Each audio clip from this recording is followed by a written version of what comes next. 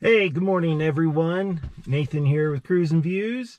Hope you're having a fantastic weekend. Wanted to do a daily and talk a little recovery with you this morning. So let's do that.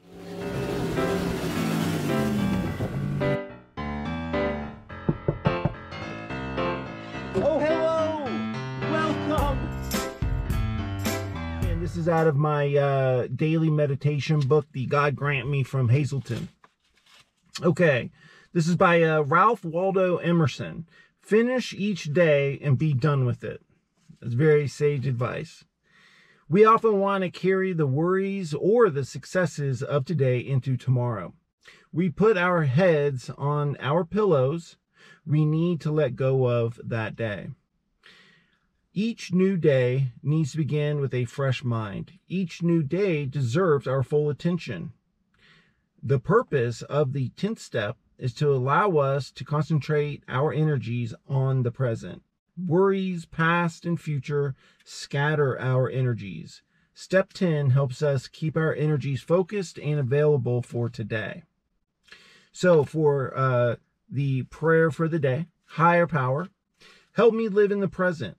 Help me develop more and more willingness to live in the moment. And today's action power. Today, I will use the 10th step to think about where I am with the world and change the things I can, let go of the things I need to, and recommit to living in the present. That's fantastic. So that 10th step on Alcoholics Anonymous is a fantastic step. It really allows someone to, like myself, obviously, allows me to recenter when I feel like I've done something that just really wasn't positive with my recovery program, if I maybe offended someone, or if I'm just living in that past or future tripping in tomorrow. What I get to do on that 10th step is really just admit my wrongs, admit my errors to that person, place, or thing, and then move forward. Move forward in that present moment. That's all that we currently have. And I believe they call it the present moment because it is a present. It's a gift to us to live just for these few precious hours that we have. Nothing is ever promised to us. And living in that past is like an anchor. For me, that's all I did. That was something that really, it was my bondage. It was my anchor that I carried for so many years, was living in a past mistake, which was getting a second DUI in the state of Arizona back in 2000. And that led me to live a life of crazy alcoholism because I never wanted to face that second mistake. I never wanted to face that in the moment. So I just drank that present moment and that mistake way past, in the past. I used to just drink that away, thinking that it would always be gone because alcohol made me feel quote unquote good in that moment. But all I was doing was just escaping the present moment. And it was because of my past behaviors and my past mistakes. Fast forward 15 years of that second DUI, of having warrants for my arrest and a bench warrant, and never being able to go back in the state of Arizona because if I got found or pulled over, I would immediately go to jail. I actually faced that. I faced that last demon, that last skeleton in my closet, and it freed me so much after doing that, after all that hard work.